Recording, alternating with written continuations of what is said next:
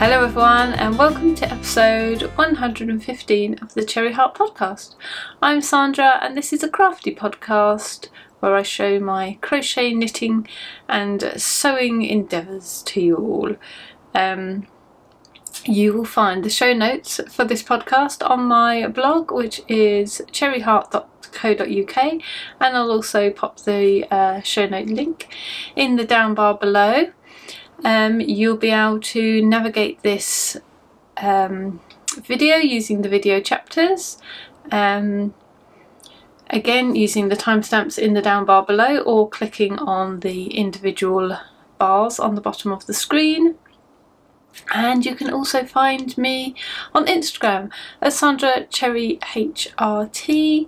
That's where I'm most active, but elsewhere around the web I'm Cherry Heart. So welcome to the podcast, welcome back if you're a returning viewer, and thank you for joining me if you're new. I hope you enjoy it.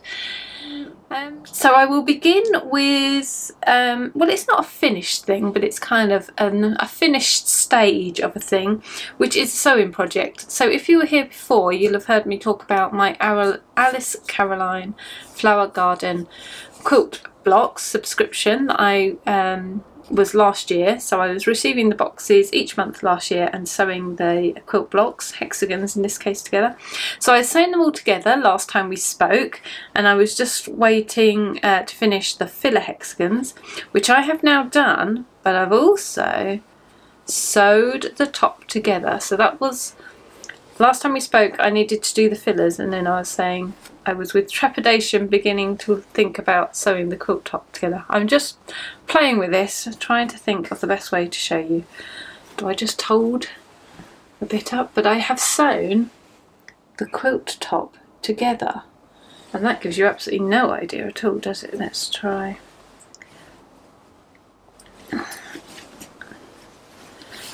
Let's try a different fold.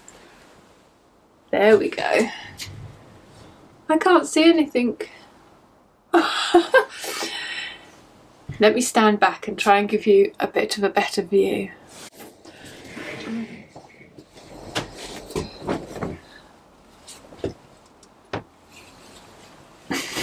This is really hard to show.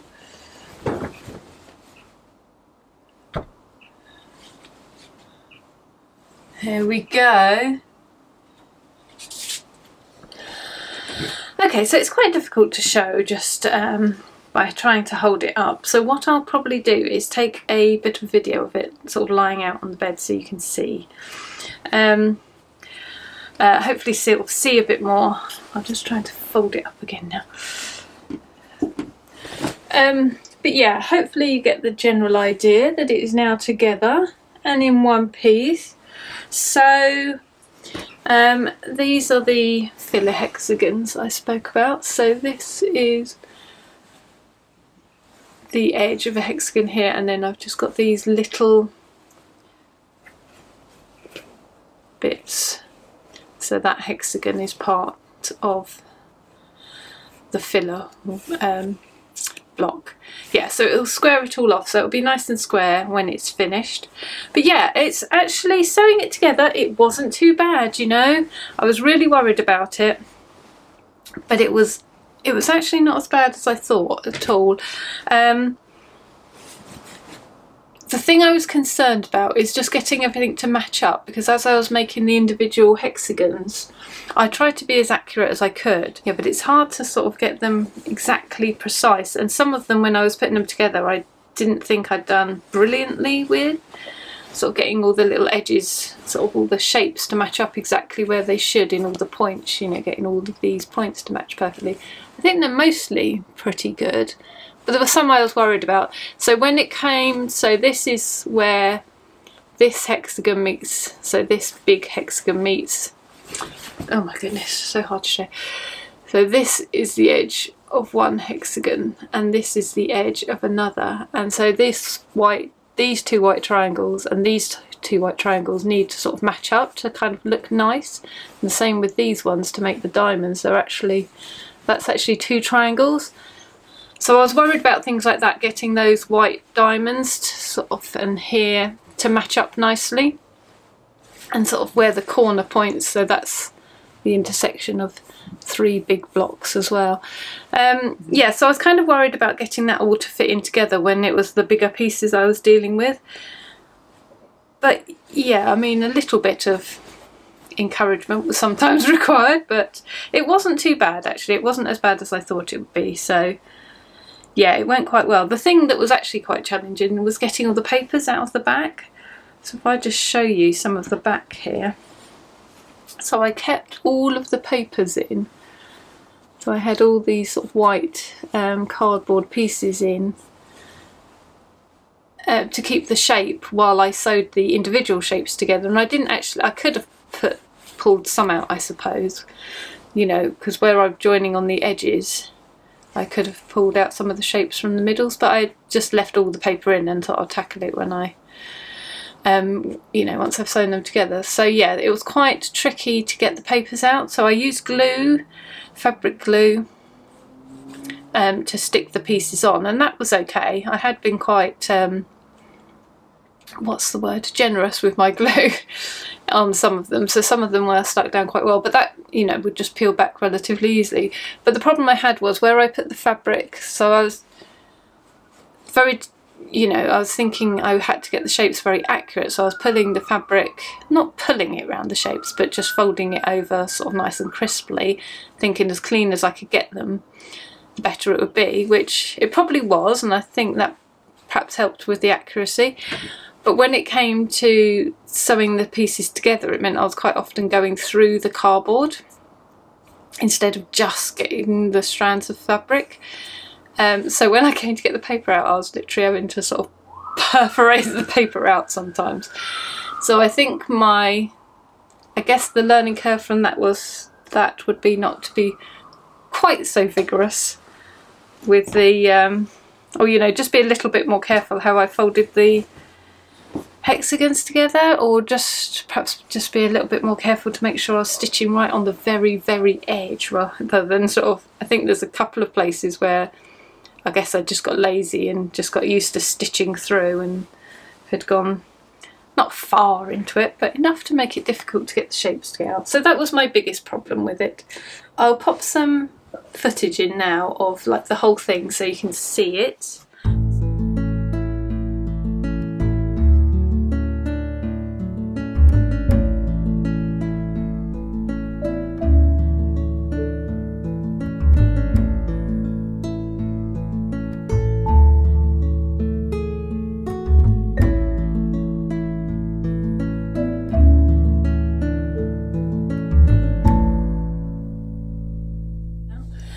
So I have ordered my wadding to go in the middle because I haven't got any left.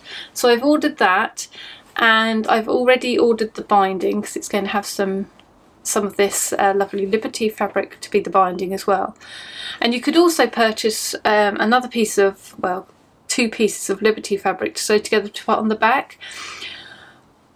But I decided not to do that because, you know, Liberty fabric isn't cheap, and I've already sort of paid for all these lovely boxes, and because that was in instalments, that kind of seemed a bit more manageable. But it's only going to be on the back, you know, it's the front I'm going to show off, so I figured I'd just have something a bit plainer and simpler on the back. Yeah, just a simple plain cotton on the back probably. So yeah, I've just got to sandwich it together now and then undertake the task of actually quilting it, which I will do just on my little home machine.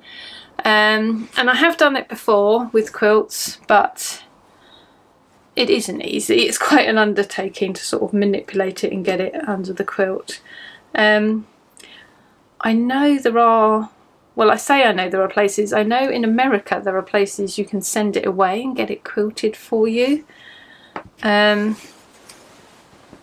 I'm not really sure if that's a viable option here. I think I did look at it one time, a long time ago, but it was, there was like one place that was even vaguely near me and it was very, very expensive. So I think when I looked last time I thought, oh, I think I'll just manage on my home machine, and I think the same thing this time really. I'll I'll just do my best on my home machine. I won't do anything sort of fancy. I tried some sort of free, what do you call it, freehand, free motion quilting one time, and just the machine just did horrible things with the cotton all spooling up on the back, even though I'd put the feed dogs down and all of that business. So I'm not going there, but I will just do some straight lines and sort of follow the lines of the hexagons, and yeah, kind of just have some diagonal lines through, I think. Sort of basically sort of following what stitching lines are there as much as I can and base it off that, I think. But yes, that is getting there, and it kind of partially feels like the biggest hurdle is done now, so hopefully it won't take me too much longer to finish it. But yeah, I'm not looking forward to the quilting either, I must admit. But I am very pleased to have this whole top done. That does feel like a big achievement, so that is satisfying. So that's that one. And from there I'm going to talk about a project in progress. So that's a knitting one. So again, I spoke about this last time, I'd started it last time, and it's my knitted vest or tank top. So I'm making the Perec Vest, which is that one there. Tete Beche, possibly, knitwear. It's Orland Souche is her name. And this is how I'm getting on with it.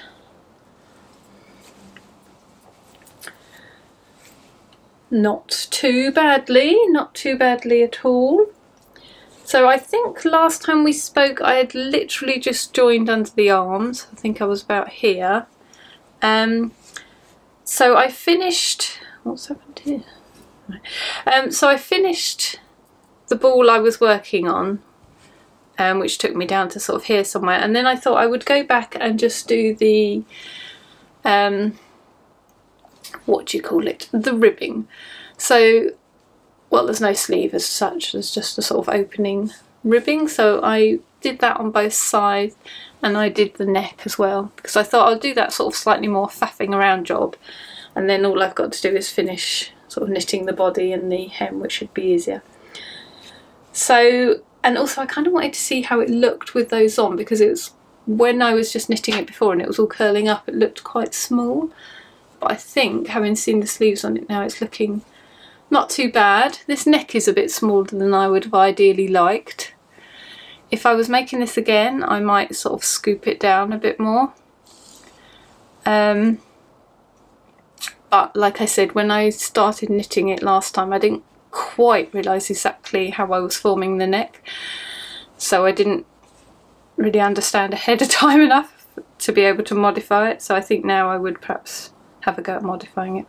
So there's two different necklines in this pattern. One had like a sort of folded hem, and one was just a plain ribbed hem. So I have, sorry, that's my stitch markers banging. So I was going to do the folded hem, because I thought sort of the bit of weight to it might make it lie nicely. So you see how this is curling back? Sometimes they want to do that, don't they? Curl away. So I thought I'll try the folded hem, that sort of bit of extra weight and thickness to it might stop that happening and sort of look quite clean and nice. So I knit it, and then you have to sort of stitch it to itself on the inside to sort of get the fold. And I started stitching it around, and this was just folding back like crazy. And I was just making a bit of the hash of sort of stitching it to the inside. So I kind of just undid it and thought, oh, I'll just do the ribbed, it'll be easier. So I worked that, but actually it's still folding back like crazy, so I'm not sure I'm particularly happy with that. Part of the reason why I didn't do the ribbing at the start as well is because it has this well, it's a tubular bind off basically. It's like a stitched bind off. You have to do it with a needle and sort of sew it. But what it's actually created, as it turns out, I didn't realise this, is a tubular cast off, which actually I really like. so when I read the instructions and I saw it was like, get your needle out and start stitching, I was like, oh, I'm not doing that. I'll do the folded neckline and that weight thing. Hopefully that will help and it won't be so bad. But I also really don't like stitching, trying to stitch the folded neckline down and match it up with the stitches. I always seem to make a hash of it, as I did this time. So I thought, oh, I'll go back and I'll do the stitching anyway. But even though it's a bit of a faff to start, once you get the hang of it, it's actually not too bad. So I kind of wish that I had known that, so I could have done the same for the sleeves. So I did the sleeves first and then I did the neckline. But if I'd done the neckline first, I think I would have copied that cast off for the sleeves. Now for some reason in the pattern she directs you specifically to do that cast off on the neck, but she just doesn't say anything about how to cast off the sleeves, which I thought was interesting. I mean, I could put the sleeves back on the needles and cast off again, I suppose. Don't know. It might be because maybe it only works on ribbon and you've got this sort of plain bit here, sort of a little strip of knit stitches there. Perhaps I shouldn't have taken that, no, down the sleeve. I just did it, carried on the same as in pattern. I think that's what the pattern said to do. I'm pretty sure that's what the pattern said to do actually, but I could have not done that, I suppose, ribbed that bit as well and then done that bind off. I don't know whether I'll bother, well, to be honest, between you and me, I probably very likely will not bother to go back just to cast off. But yes, anyway, all of that to say, it's coming on and it sort of feels like the bulk of it is done really now, and I've just got the nice easy knit down the body. I need to try it on and sort of see how much longer I need it, because I'm at the stage where you knit sort of until you want to sort of add the hem, so I probably don't need to add that much more actually. Where's my waistline? There we go. So with a hem I probably don't need to do too much more to that, so hopefully that will be a finish next time we meet, next time we speak. Oh, the yarn, I haven't told you the yarn, have I? So I'm using Drops Nord for this, and the colourway is 07. Don't know why I'm showing you a 7, you know what a 7 looks like. Yeah, and I'm on the, so I had 4 balls of this and I'm on the 4th ball now, so looking good. It feels really nice and soft as well, because I quite like it looks a little bit more rustic, but I can't really wear rusticy yarns. But this has got alpaca content, so it's quite soft. I'll just run through, I did say last time, so 45% alpaca, 30% polyamide and 25% wool, so there's a nice blend there. So next I'll do a quick patterns in progress. So last time I spoke to you, I showed you these little doilies that I made in Cath Kidston colours. Whoop, there you go, just so you can see all 4 of them again. Which is based on my painted Anemone's blanket motif. Yeah, but I've just added a bit more of a board around each one. And I also made these pot holder versions. Right, sorry about that, run out of battery. Yes, so I was just showing you these pot holders that I made as well, again based on the same motif, but with a back, whoops, worked on and a different edge there. And a little loop to hang up. So I was saying about making a pattern just to show how I adapted those. So I'm glad to say I've actually made a decent start on that already, and it should be ready to come out very soon. I'm just going to do, I've got to weave in some ends here. I made another set of these doilies because I kind of want to see how they look with this border as a blanket, because I think they could look quite nice like that as well. So that's kind of part of the reason I made another set of those. But yeah, I was just going to do a little tutorial just to show how I worked through to make the joining of the back and the front together, and then that will probably be ready to go. So hopefully next time I'll be able to say to you it's unavailable, but I'll say on Instagram once it's out, so just keep an eye there if you would like to know, and obviously on my blog cherryheart.co.uk. Yeah, so that's the pattern in progress. And then the other thing I just thought I would talk about with you is a plan, a blanket plan, an upcoming project idea. So I follow, I think, did I talk about this before? I can't remember. There is a lovely lady on Instagram called Therese. She's Tipsy Tessie on Instagram, and I'm just going to get her Instagram up to show you. So that's her name there, and she just has these really lovely pictures of crocheted, no, it's not loading because I've got no internet up here, crocheted quilt that she's made. There's more there, and I've followed her account for quite a while now, and I love her work. Oh look, these ones, this area here, very inspiring. Yeah, so I followed her work for a long time, and although I've admired it, I thought, oh, all those sort of colour changes to make the triangles of the quilt, oh, I don't know, there's a lot of work in that. I'm not sure I could manage it. Anyway, I've been changing my bedroom, redecorating, and I just thought one of those sort of style quilts would just look so beautiful in there. So I've been having a little play. So my original idea was I was going to have stars like this. So this isn't the colour I'm going for. This is just, I used some spare yarn. Because I just wanted to try making those nice triangle colour change squares, see how that would go, to see how it would look, and sort of plan out kind of how much yarn I would need and how many squares I might need and things.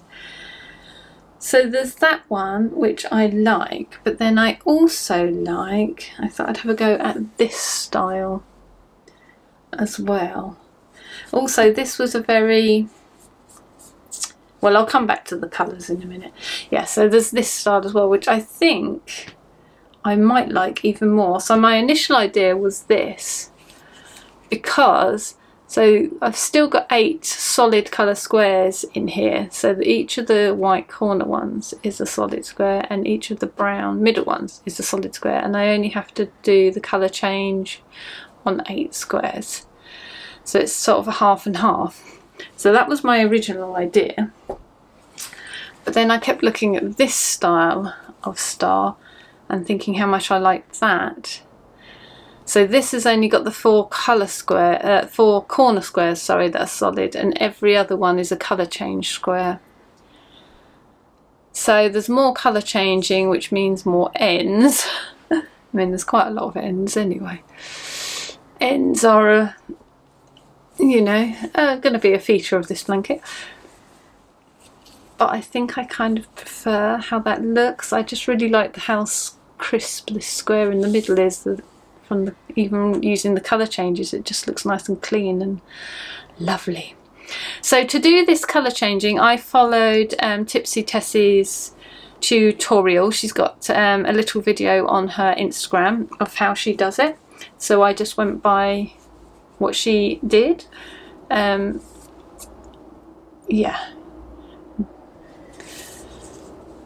So that's how I did mine, exactly the same as she's doing hers, but I am using my modular join to join them on the back as much as I can. And I've got a tutorial for that under my Battenberg blanket, which again was squares. Alternate colour squares. I had like a sort of checkerboard, like a Battenberg cake, hence the name. Yeah, so I came up with a sort of way of joining them through on the back as you go along. So there is a tutorial up for that if you'd like to know more of that, but wherever I can, I'm trying to use that method to join these, just to save having all the ends from the joining as well. If I can kind of just use the squares to join, it just saves a tiny little bit of work. I don't know, it makes much difference in the scheme of things, but that's my plan. Yes, so the actual colours I want to use, let me show you. I've pulled a few bits together. Is this.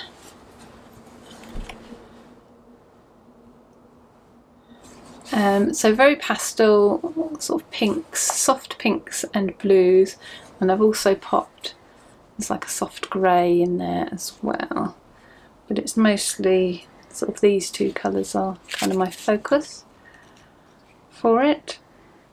So I've got some minis in here, I've got some leftover yarns in here that I can use. And I've also got this lovely skein which looks to be a really nice colour. So I'm hoping I've got enough of my sort of contrasty colour ones. That makes me very happy looking at that. Love that. And then for the white colour, so previously when I did my Battenberg blanket, I used this, which is Drops Baby Merino. But that's officially a sport weight yarn, or at least on Wool Warehouse it's listed as a sport weight yarn. What does it say on here? Yeah, 24 stitches gauge is the sort of average gauge, whereas 28 would be fingering weight, and all of these are fingering weight. So I thought maybe I'll just, I mean, not that there was a problem on my Battenberg blanket, I just had a whole load of scraps that I used for that. Most of that was fingering weight or sock yarn, and there were some sports in there, and I sort of pulled any that were really thin and made 2 small squares, or really fat and made 2 fat squares of the scrapped yarns. I did discard a few, but most of it just worked fine, and it kind of all pulls out, and once you've got them joined and they're all sort of pulling against each other, it kind of worked out fine. But I thought, since this is sort of going to be, you know, 2 colours on the 1 square, maybe I better make sure it matches more exactly. So I thought I'll order some other yarns to see. So what I wanted, so the covers I've got in my room now are very white, and this is quite cream, if you can see how different they are. So I wanted to make sure I got more of a white colour than the creamy colour, and I think when I made my Battenberg blanket, it's quite a creamy white, so it just looks kind of discoloured and wrong against a whiter sheet. So I think this sort of whiter colour is what I want. So I ordered a few test ones to see what they would be like for colour and just to work with, and the weight, because, you know, there's a yarn weight, it's not just a thing, is it? It's kind of a range, so you can be at the thinner end or the fatter end or whatever. So I ordered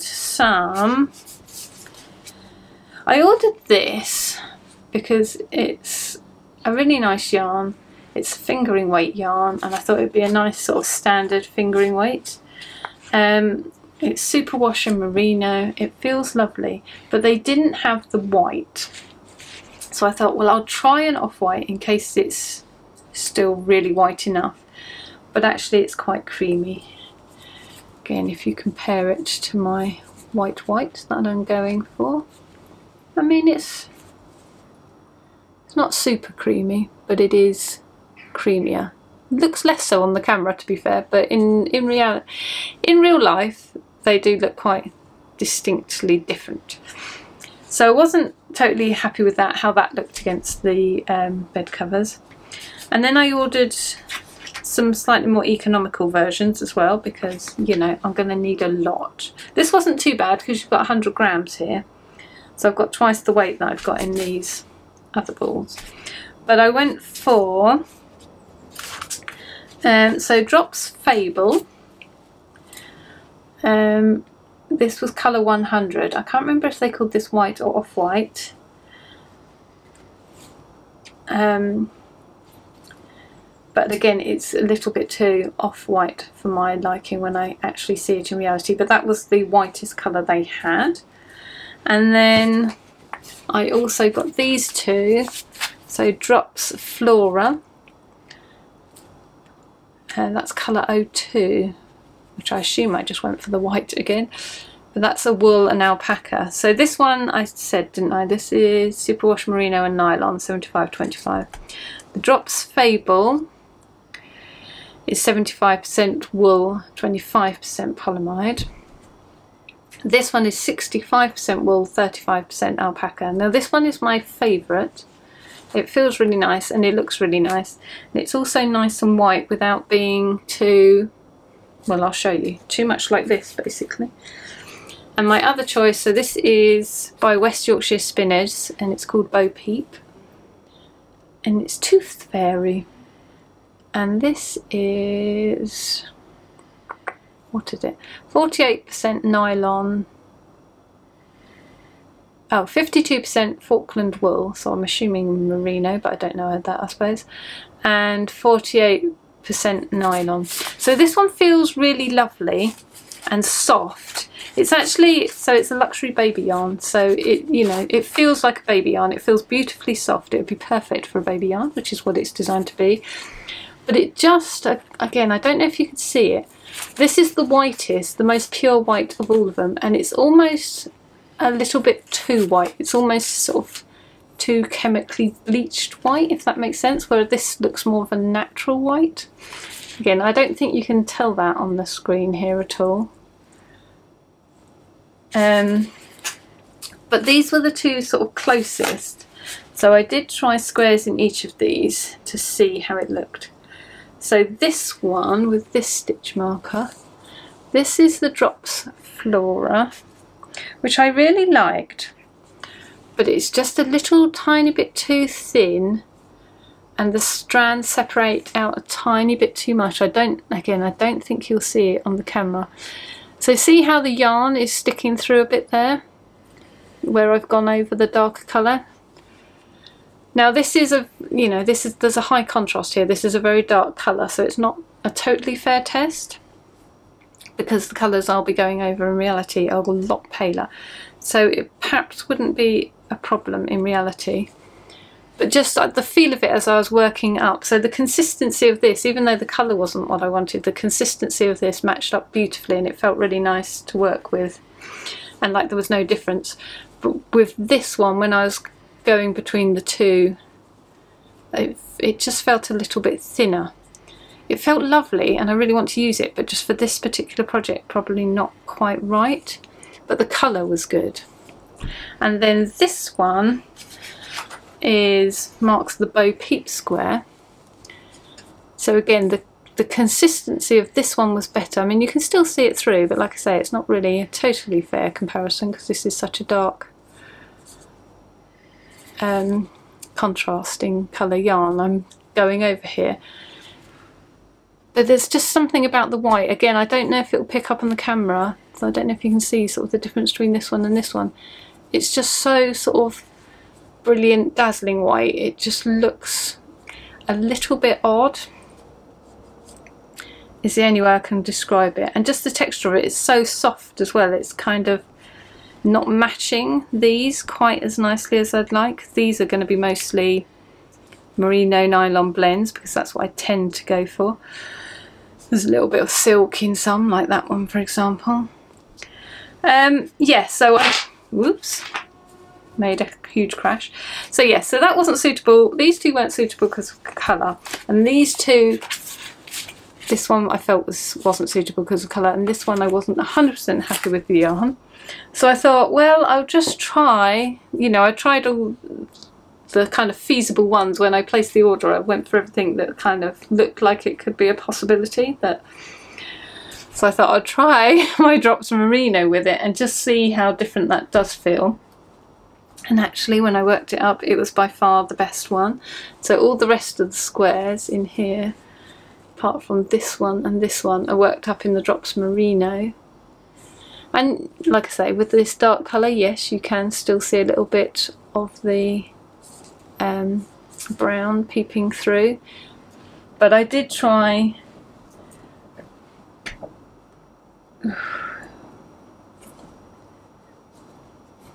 I did try a couple of paler colours just to see how it would work and to make sure it wouldn't show, and it doesn't at all. So that's using the good old Drops Merino. So I think what I did with my Battenberg blanket, I probably had the off-white of this, because there is an off-white and a white. So I ordered some white to sort of say, well, maybe that colour is more what I'm looking for. And yes, it is. So this is the perfect match. So after all that buying other yarns and doing all the research and all the investigation, trying to be all conscientious and, you know, do the very best thing, it turned out to be the stuff I knew about and was using anyway, that I decided was best. So there you go. I guess it's just a very fine sport weight then, but it matches beautifully with a lot of these that I've got in here. I know because they're the same brands. Oh gosh, that's... when I put my head down and my hair comes in, it goes really bright, doesn't it? Yes, and then some of the others, well, you know, I can't say exactly because I have got different brands in here, but I think this is going to work out overall to be the best match, and it covers over the carried round yarn beautifully. The colour is good, lovely to work with. So that's my winner. So now I've done my test squares and sorted out my yarns, I think I can actually start making the blanket in the proper official colours, which is quite exciting. Yeah, so anyway, that is what I'm going to do, and I think I'm going to go for that one because they just look so pretty and so quilty. What do you think? What would you go for? The solid star or the open middle star? I don't know what to call it. Solid star or open star? I could mix both, I suppose, but I feel like I probably won't. So yeah, I think this one is calling to me now, to be honest. Even though it's more work, it would be, wouldn't it? The one that appeals to me most would be the one that's the most work. That's absolutely typical. So that's all I have to show you this week. Thank you for joining me, and hopefully I shall be back with another podcast very soon. Until we next speak, look after yourselves and enjoy some lovely peaceful crafting moments if you possibly can. Bye!